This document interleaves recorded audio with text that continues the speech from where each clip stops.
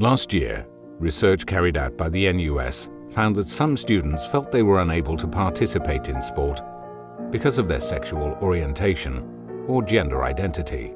A survey completed by LGBT students in the UK found that 47% did not take part in sport because they found the culture alienating or unwelcoming, and 42% had negative experiences at school that discouraged them from getting involved at college or university.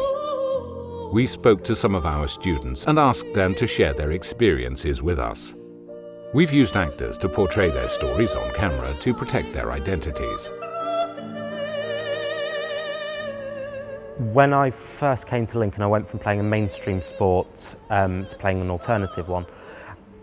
And I knew that it was going to be a difficult move, not so much because of the sort of learning new disciplines and all of that, but more because I knew the stick I was going to get for it. You know, I didn't expect it to be, oh, you play that, you must be bent then, you know.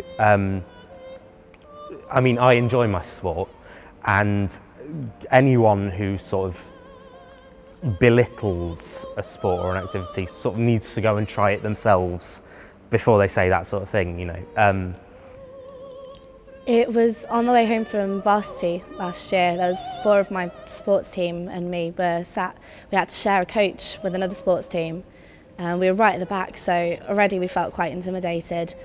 And then some of the other sports teams decided to pick up the microphone from the front of the coach and start throwing insults at us, homophobic insults, stuff like "dykes at the back of the bus, stand up."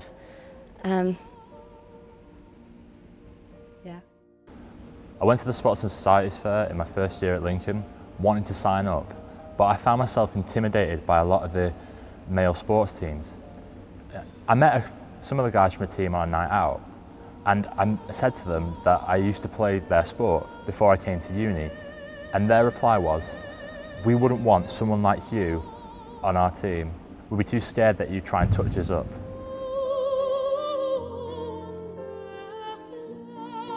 We were leaving Engine Shed after a night out when the Christian Union were handing out free bottles of water.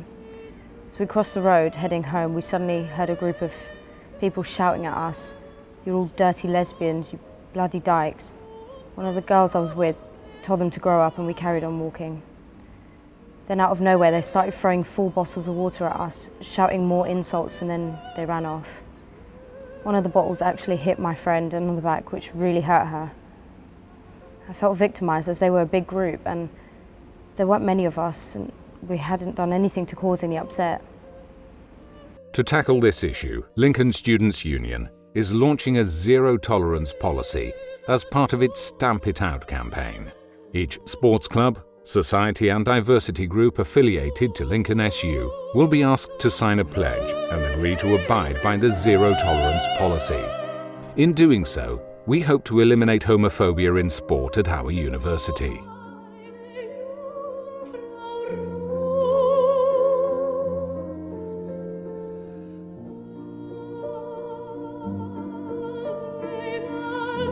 Homophobia in sport. Don't tolerate it. Stamp it out.